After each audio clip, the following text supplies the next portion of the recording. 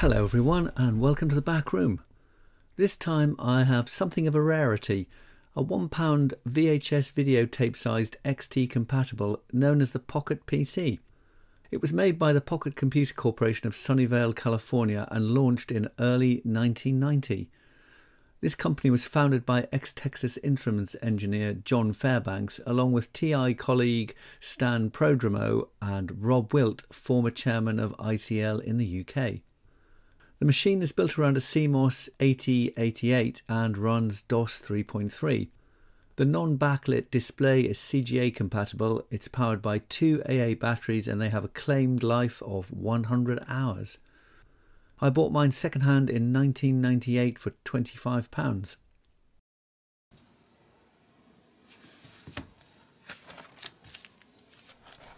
It came with a very nicely produced ring-bound manual describing the operation of the machine and its built-in software.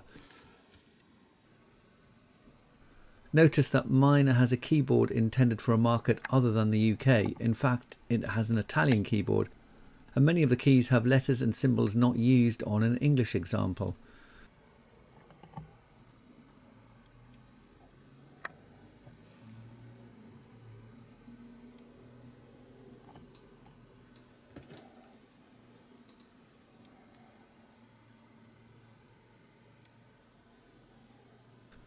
Fortunately, a previous owner has taken the trouble to put tiny stickers over many of the keys with the correct English legends on them.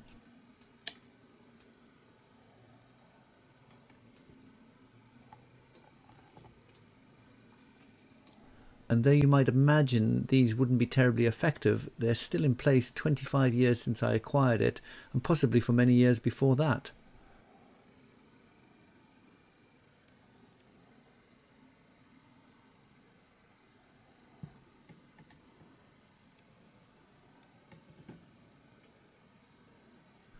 Despite being tiny, the keyboard is a joy to use with sculpted keycaps that fall comfortably, well, to my fingers anyway, and depress in a satisfyingly positive way.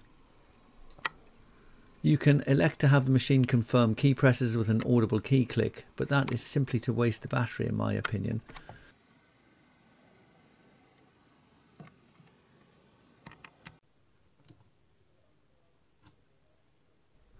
Here I'm making several attempts at resetting and booting the machine, but to no avail. As you can see, the Poqet would only show a series of thin black stripes on screen before shutting off, a well-known and common fault. There was nothing for it but to attempt to split the case, reveal the motherboard and make some attempt at locating the fault.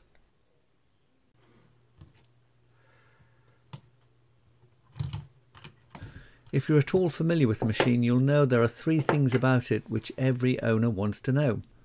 How to build a serial adapter to transfer software to the computer, how to strip it when it goes wrong, and how to fix the most common fault, which is a computer which boots to thin black lines. The first of these is easy, and I'll show you how I built my serial adapter soon after acquiring the computer. The second is difficult but manageable, though potentially destructive and therefore not to be undertaken lightly. As for the third, well, watch on. If you Google the Poqet, there's very little usable or accurate information. You'll likely encounter posts suggesting that getting to the motherboard is a simple matter of locating and undoing the screws hidden under the rubber feet, one at each corner. No. In fact, the computer is sonically welded, and to open it you must be prepared to break the welds. It's a tricky job with plenty of potential for catastrophe. However, if like mine, your Poqet is exhibiting the booting to black lines fault, then there may be nothing else for it.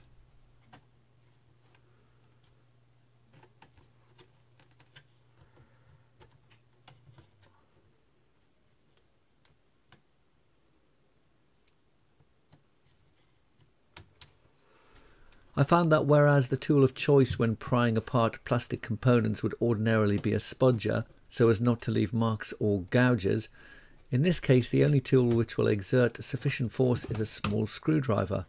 Handled carefully, however, it should be possible to avoid marking the case. Insert the blade between the lip of the lower case and the edge of the keyboard and start to pry it apart until you feel a distinct crack. Then work the blade around the case until you've broken all the welds. As you begin to pry the case apart and lift out the keyboard together with the motherboard, the welds will appear as raised bumps around the edge of the keyboard.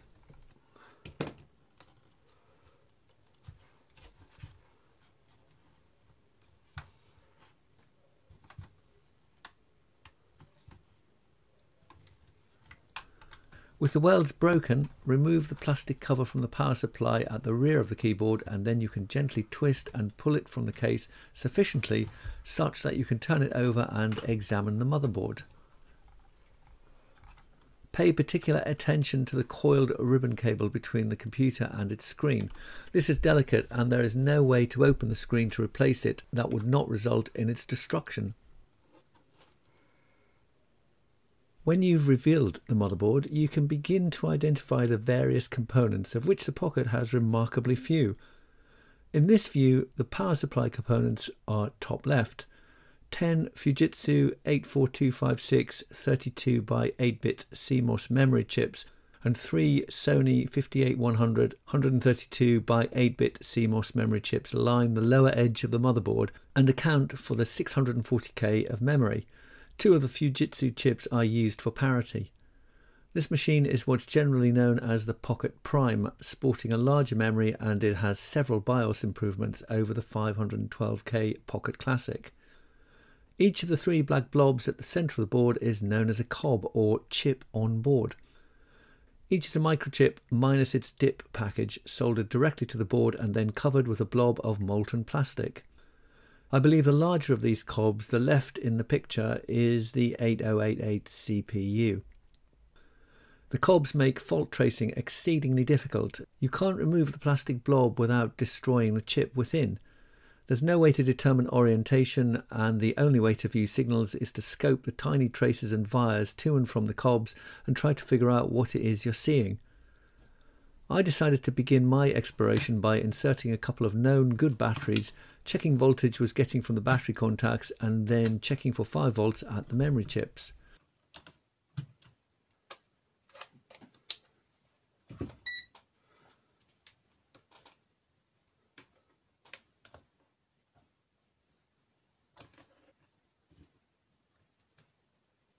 I tried a final couple of reset power cycles to see if anything had changed in the process of removing the board from the case. The reset button is accessed with the tip of a pencil or some such and lies in a recess just below the scroll lock key. To reset the machine, press and hold the reset button for a few moments, release, then press the on-off switch, at which point the machine should initiate a cold boot.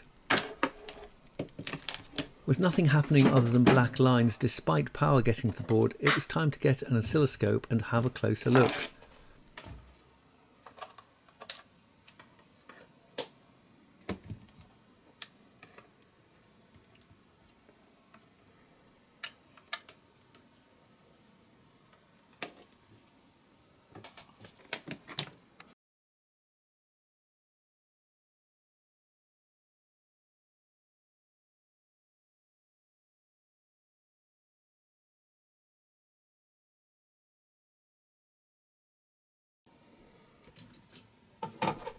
Here I am moments later looking at directory entries and accessing Poqet Tools, the built-in software, from the menu button.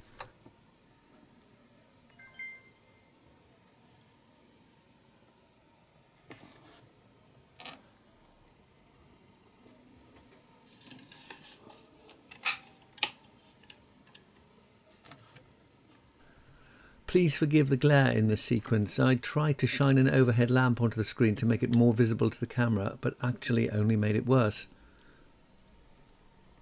Scrolling through the tools, there's a calculator with a frankly awful user interface, a mini word processor intended for simple note-taking, an address book, a personal calculator, a usable little terminal, and so on.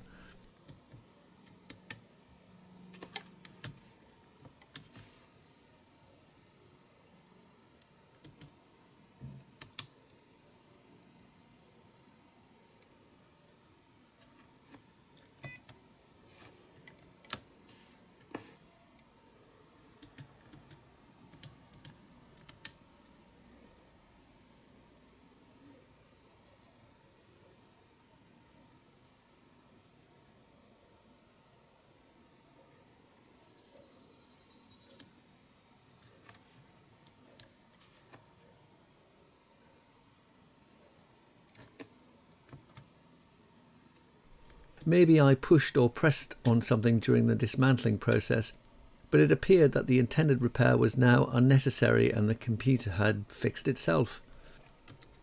I was reminded of my Tandy 200 laptop that had a very similar problem. It had remained unused for many years, and when I powered up, booted only to black lines on screen. However, after several days with batteries installed, it miraculously came back to life and has been fine ever since.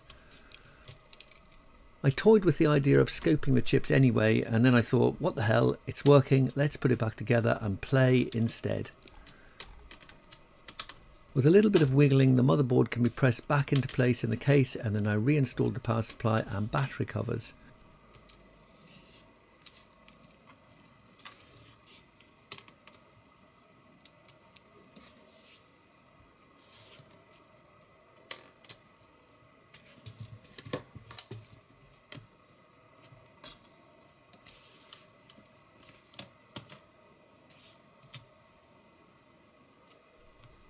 I power cycled the computer several times and it cheerfully turned on every time.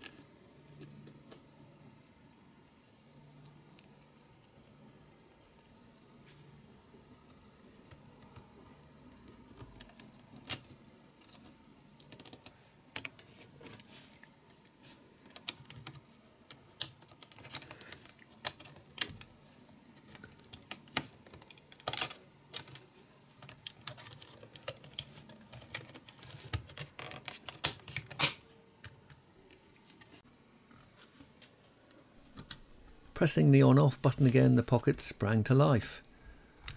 The machine comes with Microsoft's GW Basic burned into the ROM. GW is Microsoft's OEM version of IBM Basic A.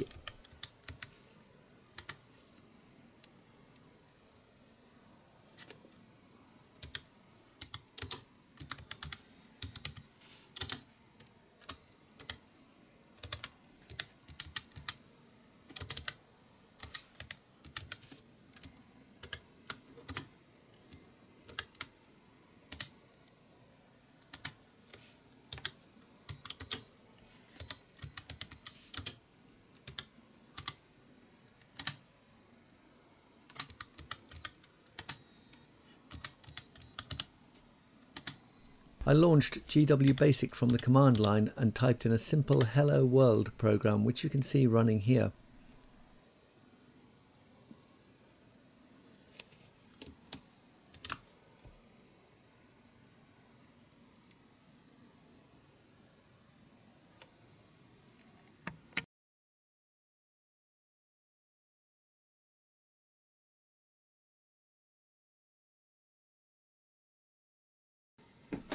When I acquired the Poqet, the first thing I wanted to do was to transfer some useful software to it. At the time, I was heavily into listening to and decoding data modes on shortwave, and my goal was to create a portable and pocketable shortwave decode station using my Sony SW100 shortwave radio and the Poqet. The difficulty, of course, is that whereas all the necessary signals are available, they appear on a non-standard single expansion port at the rear of the machine. A serial adapter was available, but these were pretty rare back in 1998 when my Poqet came to me. Examining the pitch of the contacts within the port, I realised that they were the same as a DIMM memory module I happened to have lying around. With a bit of cutting and filing, I was able to fashion a kind of plug that connected comfortably to the Poqet's expansion port.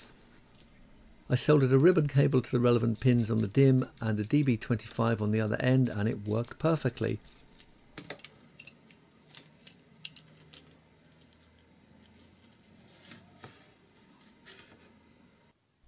I've put the pinouts for both connectors up on screen so you can replicate this. Please be aware that the Poqet expansion port is known to be extremely sensitive to static charges, although at the time I didn't know this, and I went merrily ahead with my rather crude connector with no problems whatsoever.